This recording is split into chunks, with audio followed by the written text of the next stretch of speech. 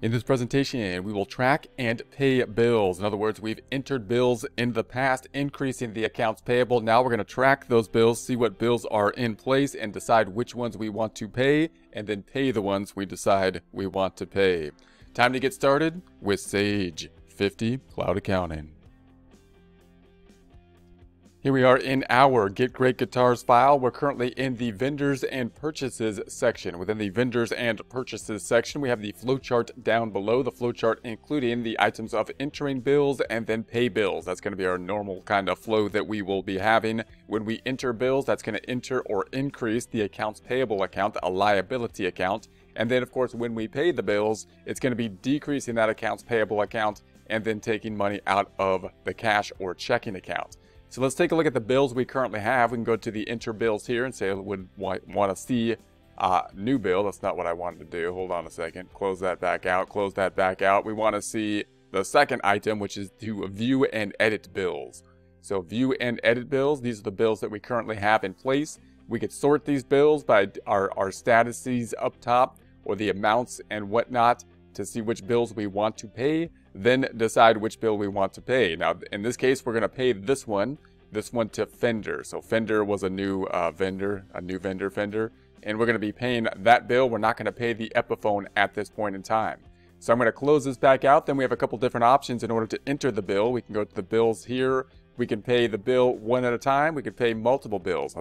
We're going to be paying the one bill here, so I'm going to say pay bill up top. So we're going to go into the pay bill. I'm going to make this large so we can pay it, and then we're going to check the vendor, and the vendor will of course be our new vendor, Fender. So Fender is who we buy guitars from. Notice it popped over here from the right hand side to the left hand side in terms of the tabs, and now it's showing the item number, the bill in essence. So then if I was to tab through this, I'm going to say, all right, let's tab through this. I'm going to put a checker reference number. I'm just going to put one in here, 228. Let's keep that pretty good date. And then I'm going to say that, actually, let's bring this down a bit. Let's bring it to like the 22nd. And then we'll say it's coming out of cash. We have the different forms of payment that we can be using, cash, check, Amex, and so on and so forth. I'm going to go down here and check off the actual bill. That will populate the amount up top. So now the amount up top is populated. This is going to be coming out of not the cash on hand, but the checking account. So we want this coming out of the checking account. So it's going to be removed from the checking account. So that looks good. What's going to happen when we record this? It's going to be coming out of the checking account. The other side is going to go to the accounts payable account, decreasing the accounts payable. Let's go ahead and do that. We're going to say save, and then we'll close this back out. And we'll take a look at our reports up top. All we need really is the balance sheet reports. So let's take a look at the financial reports because that's where the balance sheet is. And then we'll go into the balance sheet.